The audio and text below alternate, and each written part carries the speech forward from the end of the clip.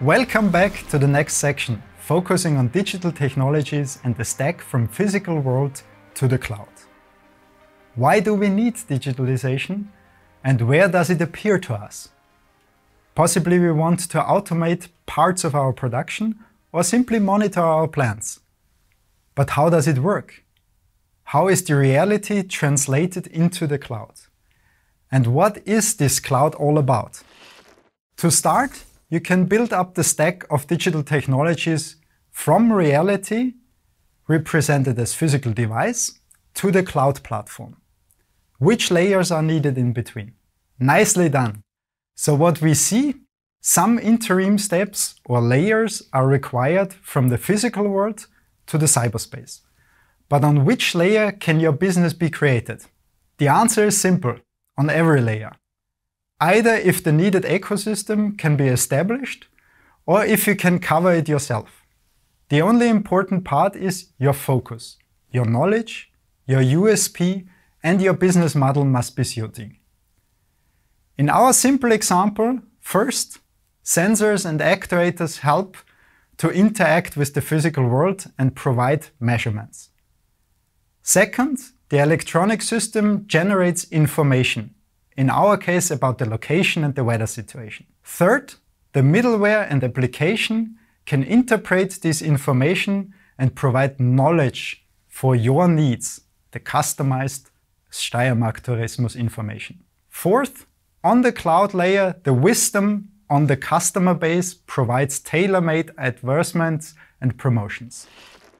In a more complex stack, which we will analyze during our on-site training, we can also identify and map more of the terms like IoT, IIoT, ICT, and Industry 4.0. But back to the basic principles. To understand and interact with the physical world, cyber-physical systems first sense some inputs. Second, set some control based on these inputs. And third, create some output action. This is the most fundamental concept of cyber-physical systems, or CPS. Sensors translate the physical world to computer-readable data. They are based on different measurement principles, like mechanical, piezoelectrical, acoustical, or magnetic, and sensors can measure different types of data, like length, pressure, temperature, torsion, or voltages. Actuators are manipulating or interacting with the physical world based on the computed actions. These include motors, shape-shifting materials, or hydraulics. More details about the working principles of sensors and actuators will be subject of the additional input provided. And the third part, the controller, is the device that interfaces with the peripherals and manages the operations of the connected devices. Specifics of embedded systems in comparison to other consumer electronics, like laptops or smartphones, are their often constraint performance, environmental condition resilience, and often real-time capability requirement. The basic embedded software stack is also something specific to the operations domain and standards. Nevertheless, these topics we will discuss also in the continuation of the course.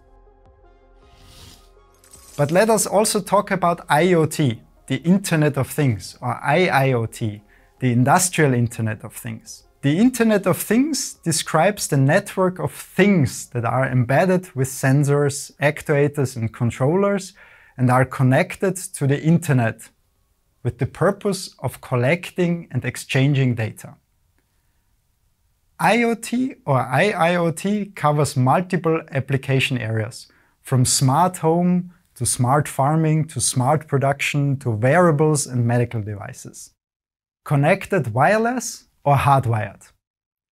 Rationales for IoT are related to increased integration and to improved awareness of the system for the environment, and thus improved controls or provide enhanced or new user features. Most IoT or IIoT architectures map on the general architecture of cloud, fog or network, and edge computation.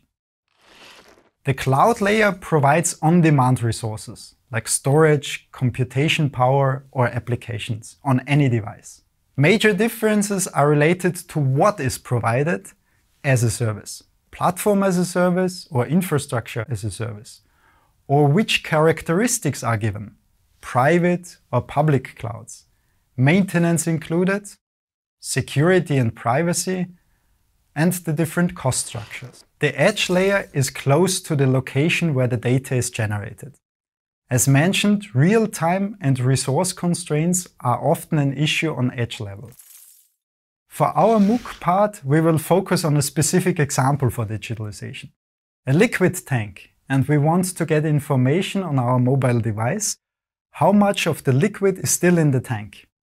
In this block, your task is to elaborate with your peers on the necessary technology stack. First, explain which technologies are needed. Give good examples where to buy or what you would engineer in the forum. Second, if that's not challenging enough and you know how to cope with the water reservoir, brilliant! What if the water reservoir is moving? And what if it's rotating upside down or in zero gravity?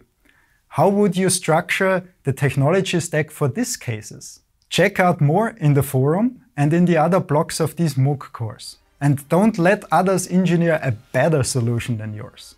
So see you in the next video.